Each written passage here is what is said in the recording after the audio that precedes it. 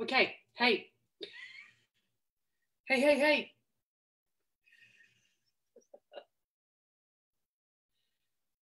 Okay, here we go.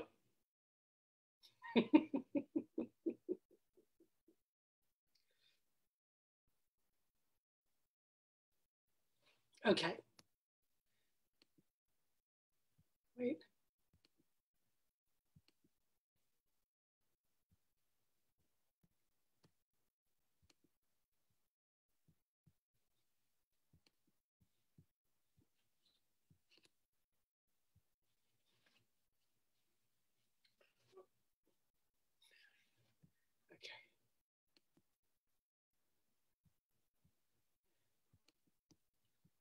Okay.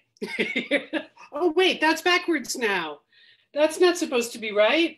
Okay, it's season 10. Mama Capra's marinara sauce. So, okay. So you just have no idea what I'm dealing with here now, people. Because now, having gone from a simple production where it was me just making stuff up, shooting it on my phone, I've now got laptops. I have two mini iPads. Like, I've got Zoom. I'm not sure how I feel about Zooming this, but you know, uh, some of this is necessary. Anyway, can you believe it? Season 10. Never in a million years would I would have predicted that I would have 10 seasons of a cooking show. But I was thinking about that earlier today. Like, if I could start from the beginning again, I would rebrand the whole thing. And it wouldn't be cooking with Liz. It would be teaching Liz to cook, or Liz cooks, you follow. I don't know. It feels like, it's all about the learning, right? Liz learns to cook. Liz learns. I like the sound of that as my future TV show, or maybe my future cookbook. Anyway, so here we are. Yeah, it's season 10. And I think I held this up already. No, I don't understand why this is backwards. Oh my God, so much learning. Anyway, here's what we're doing today. We are doing Mama Capra's marinara sauce, because remember, the whole focus of Cooking with Liz is to learn things that are staples that you would make over and over again. And my dear, dear friend, Marc Capra, who is such a great cook, he would often make for me Mama Capra's marinara. But I have a couple things I want to say first, because before we get into, episode 1 is always, the premiere is the reading of the recipe, because I'm not so good at the reading of the recipe. I don't take in really what I need, ingredient wise or equipment wise. So I learned that. Like, okay, it's 10 seasons in. I learned to pay attention to all of the steps. Every single step apparently is important in recipes. It's just not the way I worked in real life. So a couple of things I want to comment on is at the season 9 finale, Catherine made the most helpful suggestion, which is, now that I'm working from my laptop instead of my phone on a tripod, that the best way to hold the laptop is FabFitFun boxes. So FabFitFun has been a sponsor of Satellite Sisters podcast for a long time. So Catherine, that is really awesome. Okay, let me show you that I'm actually doing that. Hold on. Here we go. We're looking at FabFitFun boxes here. Okay, so Catherine, bravo, you solved a major production problem for Cooking with Liz, and I thank you. So that would be great. Now, Emily noted that I am making good use of the sticky notes, and that that 3M should be happy about that. So I don't know, Emily, should I get 3M on the blower? I've kind of been waiting for Crate and Barrel, of course, for Crate and Barrel. But whatever, if anyone knows anyone at 3M and they would like to sponsor my wall, you know where to find me. And then Lucille also mentioned after the season 9 finale that maybe at the very beginning of all of this, there should have been a kitchen shower for me. And I never really thought about this before, Lucille. I've never had a shower of any kind. Now, I'm not asking for one because, you know, during the current unpleasantness, people just need to take care of you. I don't need anyone to take care of me. I'm here, I'm fine. I'm very grateful that I have the life that I do. But a kitchen shower would have been a great idea, Lucille. So I just wanted to mention that. Okay, so now, we're reading through the recipe of Mama Capra's marinara sauce. So here we go, hold on. I'm going to, you know, got the mini iPad here. But first, this is another first on Cooking with Liz. I'm actually going to invite, hold on. I'm going to invite Marc Capra in to help me go through Mama Capra. This is his mother's, or is it your grandmother's? Anyway, Marc Capra is going to join us here on a season premiere. This is Satellite Sister, Marc Capra, hello. Hey, ciao. How are you doing? Marc, it looks like you have sponsors. What is happening there? What do you mean? This is my kitchen. Every Italian man has a great kitchen, you know? Okay, all right. So hang on one second. I'm going to make one change. Okay, there. So now I see us side by side. I hope everyone, you look so colorful. Wow, Well, you really... I'm here in my Italian colors for today because I've got my green pants on and my red shirt for Mama Capra's Italian marinara sauce. You know how much I love your cooking, but also I love Mama Capra. I think, you know, wasn't I at her 90th birthday party? I mean, yeah, she's 95 and living upstairs and doing well, and she sends her love and great success with this recipe. She's all excited. Oh, Mama Capra. And I would say, Liz, though, one thing I'm very excited about is that actually I like the name of your show, Cooking with Liz, because our relationship over the last 30 years has always been cooking for Liz. And I'm really enjoying this new turn of events. Yeah. That is very true. I cannot even dispute that. I mean, people who were paying close attention to Cooking with Liz will notice that in the thread on my previous live broadcasts, you had been mocking me throughout all of the previous seasons. So well, now, all in good jest. You know I love you. I know you do, and now you're gonna. I've watched you make this so many times, but I have never tried it myself. So okay, so here's what we're gonna do. We're gonna just talk through the recipe. It looks like you have some product samples you're trying to shill there. So I'm all ready. Okay, so here we go. Hold on, I'm opening up again. It's all so much technology. Okay, so the first ingredients. 2 28-ounce cans of Italian whole tomatoes. It says San Marzano here. So that's the brand? Well, San Marzano is a type of Italian tomato, and they're actually grown at the base of Mount Vesuvius in clay. So they have less water in them, and they tend to be sweeter. So they make the best Italian sauces, if you could find them. Now, unfortunately, today I went to my grocery store, and they didn't have San Marzano. But you could find most of them. So we'll make do with whole tomatoes. Okay. Canned tomatoes. Okay. So hang on. I just realized because of the white, I'm looking at you.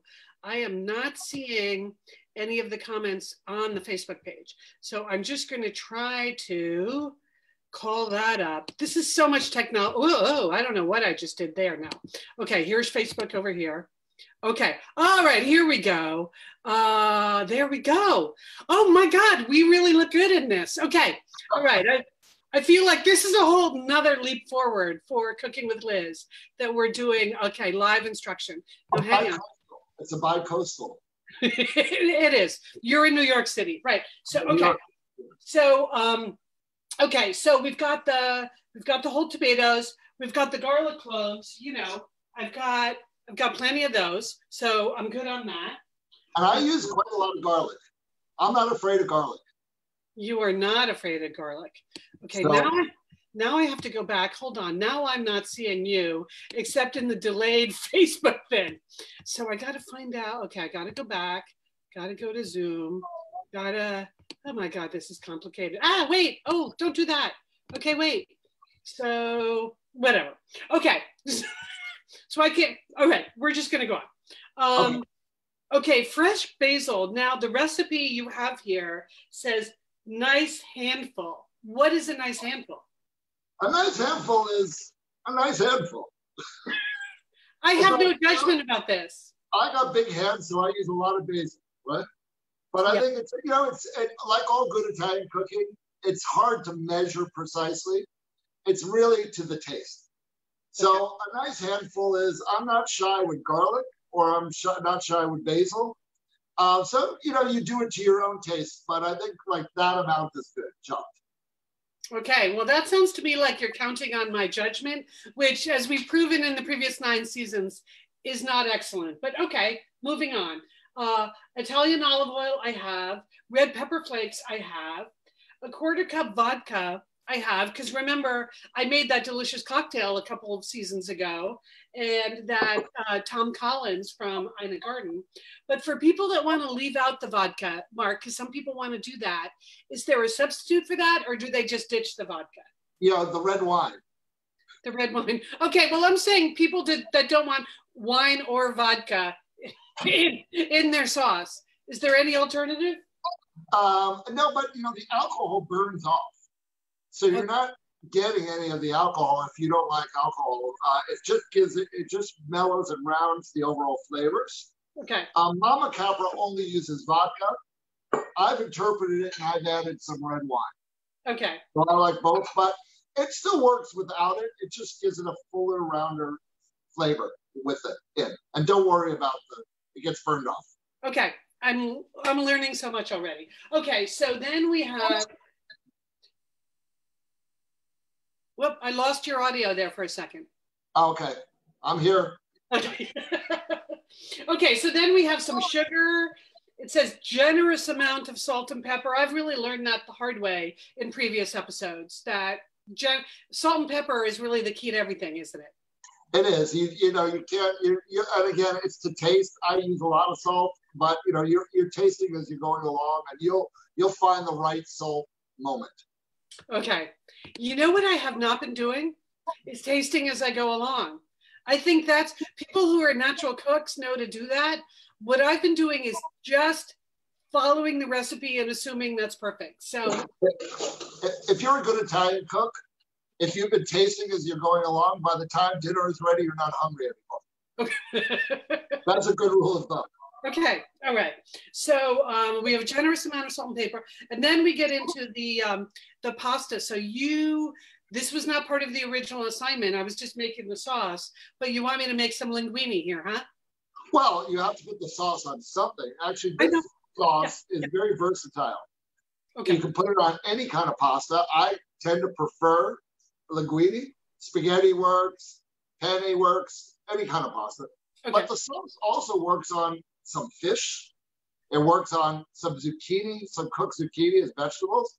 It's a very versatile sauce that you could use all week long with different things to just give it a little bit of a spice. Okay, now is it true that there's the marinara sauce, and then there's what Italian families call Sunday sauce, and that's two different things? Sunday sauce is a different thing. Sunday sauce uses a lot of the same ingredients, but they also use tomato paste. Oh. And tomato paste makes the sauce much thicker, and you tend to blend the whole sauce so that there's no like little chunks of tomato in it. Oh. And then you tend to eat it with meat, like meatballs and sausage and brajol. But marinara sauce is a much lighter, simpler sauce that can accompany anything. Lighter, simpler. I like the sound of that. Okay, so we're going with that. And then, so now let's go. So those are the ingredients along with some cheese. So we're going to get to that at the end. Now let's go through the steps, because what I've learned in Cooking with Liz is that I start and then I realize I don't have any of the right equipment, Mark. I mean, you've been in my kitchen, you know. It's a little lacking, but I've seen it's improving over the course of 10 seasons. It is. I've tried, I've invested in some knives, some things, so measuring cups, Measuring cups were a life changer. So, okay. So I'm just going to go through the steps, and you can warn me about anything that's easy to do wrong. Okay. So the first thing I do is heat the large pot with olive oil. Now my large pot, hang on. So this is just like, this is what you're talking about with large pot, right? Yeah, I mean, that would work. I mean, probably for this amount of sauce with the 2 cans of tomato, you probably don't need quite as big a pot. I mean, but what's great about this recipe is very flexible. So you can scale it up and make enough for like a week. Yeah, that would work. For this amount, that would work. I like trying out various pots on you and getting an immediate ruling. Yeah, okay, thumbs up. Yeah, it's like the Coliseum with the pots that are positive here. Okay, so we got the large pot, then we got the tomatoes, the basil, the sugar, the red pepper, the vodka, the red wine. That's all going in the pot. I bring that to a boil. Then it says after 1 hour, use a potato masher. That came as a big surprise, Marc. Well, like a potato masher to mash the whole tomatoes. So, okay. So you may have seen in my chickpea stew, I used this kind of masher, but I do own a more conventional potato masher. That is exactly it, Liz. Look at that. You have it. It's a potato masher. What are the chances? Amazing. What are the chances that I would have 2 mashers and one of them suited your requirements? Okay, so we got that. So then we're doing some mashing. And don't over mash. You lightly mash till you break up all the tomatoes. Okay. Again, that's another thing that calls for judgment in the moment. Italian cooking is a lot of judgment. It's not so precise. Mm-hmm. I know. Yeah, well, we'll just see how that goes, won't we? Okay, so then I'm cooking the linguine, al dente, blah, blah, blah. Add 2 to 3 ladles of sauce. Now, I have a few things I want to say about ladles. Okay. Last season with the chickpea stew, as I was pouring things into things, I was using the Betty, right? I got my Betty Crocker spoon, and a number of people commented, including my sister Julie, that, gee, it's a shame that Liz doesn't have a ladle. But you know what? I did have a ladle. That's a ladle. I just forgot to reach for it. There's so much going on, especially when you're live. So is this a good enough ladle for what you're talking about? That'll work. That's a good enough ladle. I mean, in a real Italian kitchen, you will have 2 or 3 different size ladles, but that ladle is all-purpose, and I think it'll work perfectly for this recipe. Okay, all right. So we got the ladle. So that's a huge relief, because when I saw in the comments last week that I hadn't used the ladle for ladling, it's like, I'm trying to do so much here, Marc. It's a lot to learn all in one go. Okay, so I've got the potato masher, I've got the ladle, so I'm serving it on individual plates, but then I'm topping with grated Romano or Parmesan cheese. So I had one last equipment question for you. I don't really have a traditional cheese grater, but if you've been watching, you'll see that I bought a zester as a wrap gift for myself. Can I zest the cheese, or do I need a traditional grater? It would work. In a crunch, that will work. But I think that you're going to love the sauce so much, as it is going to become a staple of yours. I would invest in a more traditional, it's fairly similar, just a little bit wider, and it'll make it a little bit easier. Yeah, that's it. Is that what you have? This is my zester, but it's like, I don't know the difference between a zester and a grater. See, I wouldn't call that a zester. I would call that a grater, but I think it's just a little bit wider, so that'll work. Okay. All right. So I'm going to zest the cheese. So there you go. Great. So that's good. Okay. So then So that's the thing. Now on the side, you also gave me a recipe for a Caesar salad, a classic Caesar salad, which I've had that at your home. I just want to say one thing about the Caesar salad.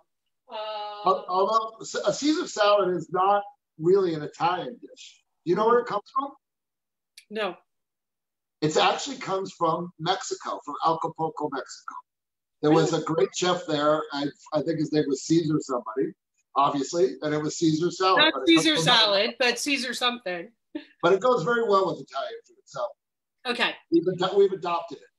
All right. Well, I looked at the recipe, which I will post in the Facebook group, and I realized this is where, is that backwards to you? I don't know. Anyway, I thought about this is where the concept of the larder comes in, or what some people call the pantry, but I like to call Liz's larder because it sounds better.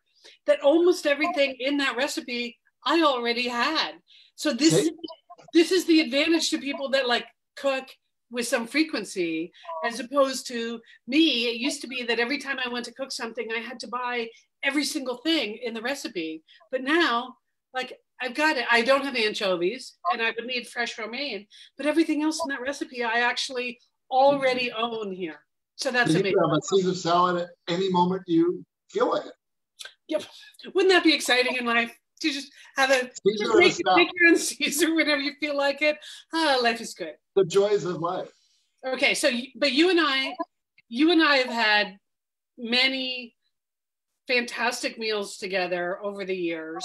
As you say, we've known each other for like a ridiculous amount of time. Did you say 30 years? Is that right? We met in our 20s? Around 30 years. And I must say this, that other than my husband, because he'd get very angry if I did say that, you're my very favorite person to travel. To travel with. Mm-hmm. We seem to get into a lot of trouble that's related to food. And I remember one story like that actually has all to do with this marinara sauce.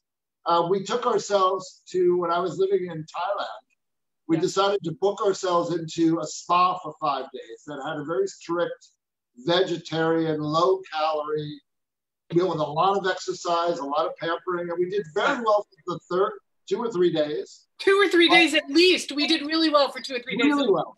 Really, really well. I mean, the weight just fell off of me. And by the 4th day, I couldn't take it anymore.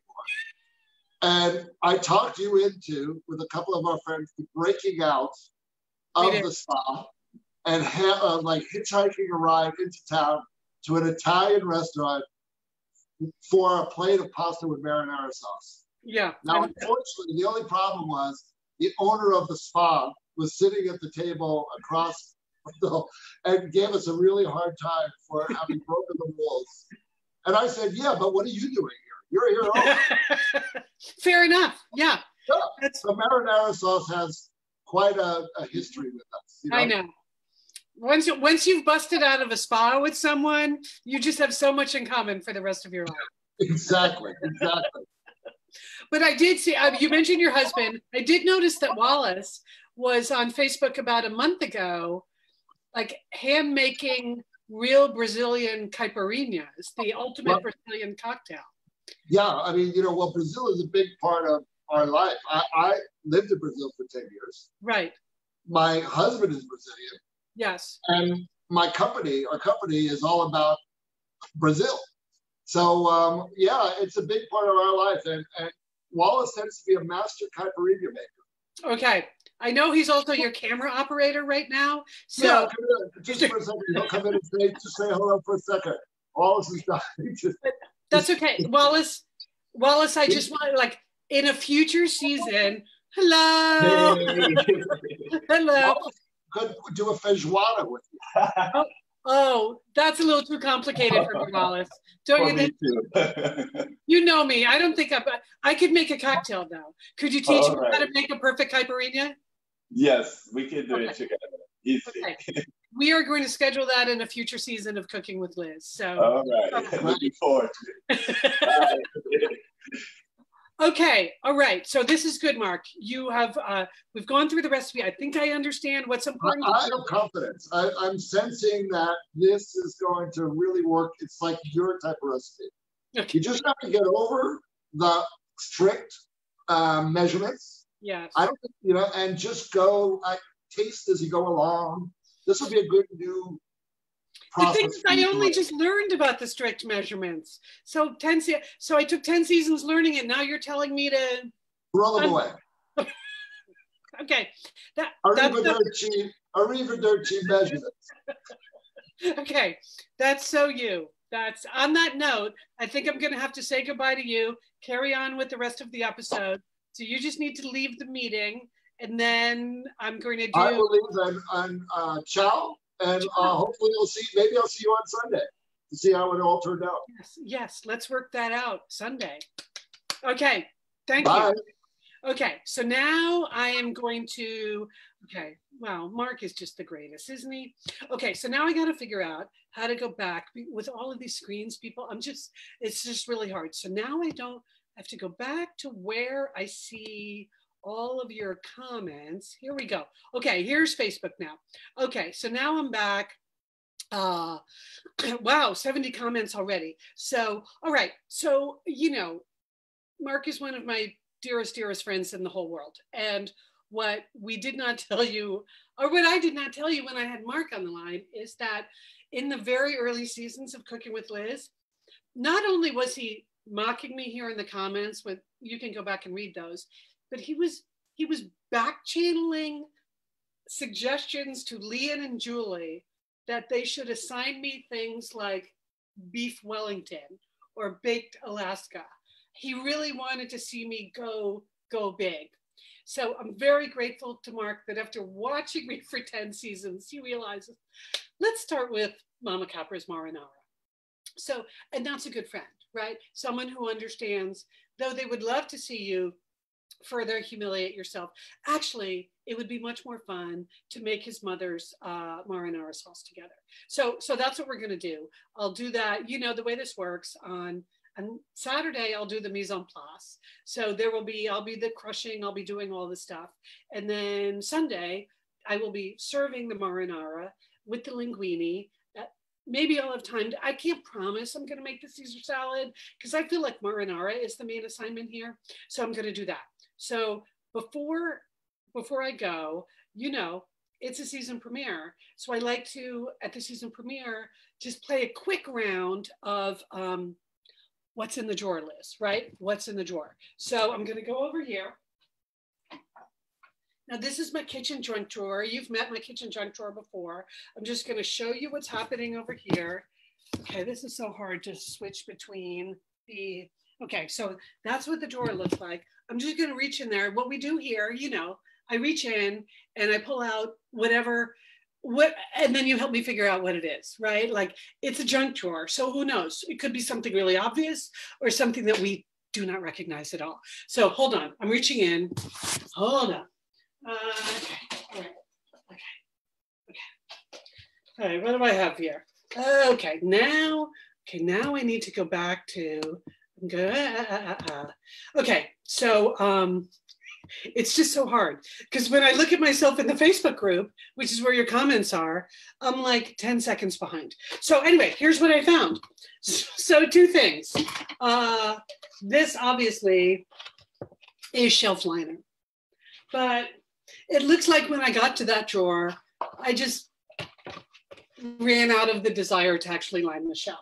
Most of my other, I'm looking around here, all of my other shelves are actually lined. So I feel like I got to that drawer and I thought, it's a direct drawer.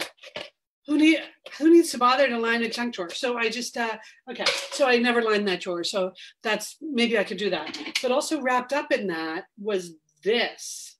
What does this say? I have no idea what this is. Last week, you helped me recognize that like crab lobster cracker thing. Does anyone know what this is? Oh, okay, this is not cooking related at all. I'm just looking, the brand on this says 4 Paws. So you know what this is? There was a moment where I thought I could clip Hooper's claws. I could do that myself. And so I bought this and I tried it once and it did not go well, did it, Hooper? It did not go well. And so, yeah, I just threw it in the junk drawer, but okay, I know now this is not a cooking implement. This is, nothing to do with cooking, only like bad dog grooming, which I'm never going to use this again. So why do we do that? Why do we save things we're never going to use again? Okay, I got to get rid of this. Okay, so that is pretty much all of the excitement for the premiere. What else did I want to, I mentioned that, okay, We talked about the ladle. People commented on that. We talked about the FabFitFun boxes. Okay, so season 10 is underway. Very excited. So on Saturday, the mise en place, that's when the serious sauce making is going to happen. You'll see that. And then Sunday, when you come back at noon Pacific time, that's when I'll just cook the linguine and serve the sauce. It would be super great to have someone at the window to do that, to taste the sauce. But if it's me and I'm talking to Marc, that would also be super great. So we don't know, right? We have no idea what's going to happen. Did I have anything? Okay, remember what makes Cooking with Liz so unique is the live element, that it's in real time corrections. So Saturday, when you're watching me do stuff, feel free to tell me whatever you need to tell me. And I feel like most of all, I need to maintain focus because I love Mama Capra, and the last thing I want to do is do a bad job on her sauce, even though I know she's not going to taste it, but she'll know. I'm sure Marc will show her the video. So I'm going to maintain focus. So that's that. Anyway, okay, so there you have it. Let me see if there were any other comments, because I was really not looking at the comments this whole time because I had the other screen up. Anything else that I needed to comment on here? My goodness. Okay, Lian, it's all good. Thank you. You should put a TV table. Let's see. It's all good. La, la, la. Okay. Okay, I think that's good. Thank you so much for playing along. Season 10, this is exciting. And so now I've got the tech stuff going on. I've got the cooking going on. I would say that my sous chef is really not pulling his weight. He's pretty much asleep on the job. I gave him a credit this week again. I don't know if you guys ever saw this, but I'm the cook, and he's a sous chef. I almost made him a sous cook, because if I'm only a cook, because I don't think I'm a chef, then whatever he is. Anyway, it's a Satellite Sisters spinoff. I'm happy to be here and have a little fun with you during the current unpleasantness. So I'll see you back here noon Pacific time Saturday for the mise en place. So we always end with the clapping. I'll see you back here very soon. Now, remember, I learned the hard way the other day about how to turn this off. It's basically just close the laptop, Liz. Just close the laptop.